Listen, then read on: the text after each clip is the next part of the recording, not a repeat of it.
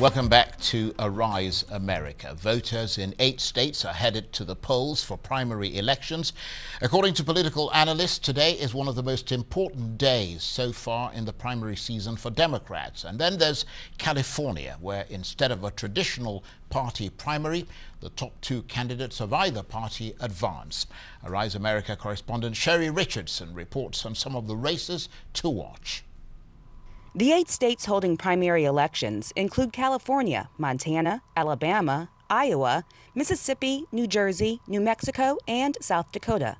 The results could have a major impact for Democrats and their chances of taking back the House this fall.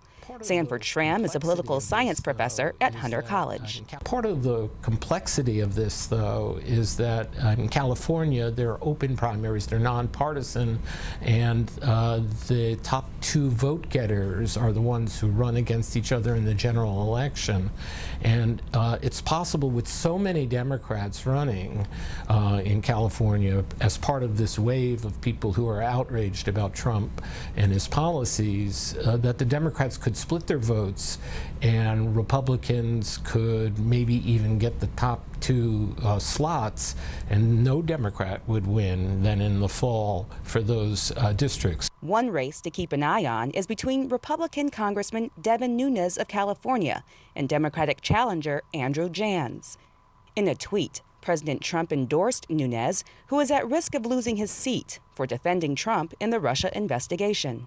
There is also a record number of women running in today's primary elections. 122 women in the 8 states that are having primaries today are running. It's an unprecedented number. It's part of this larger resistance that began as early as the day after the inauguration, where a lot of women are outraged by Trump's behavior and the policies that he stands for and has now enacted that are very anti-women. And there are women running at all levels of government and bringing in a lot of fresh blood, younger people, people of color, Native Americans, as well as Latinos and African Americans, but also Asian Americans as well. And these women could radically change Congress in particular if they get elected. Professor Schram also says today's political climate has more neo-Nazis and white nationalists running for office. These people are coming out of the woodwork.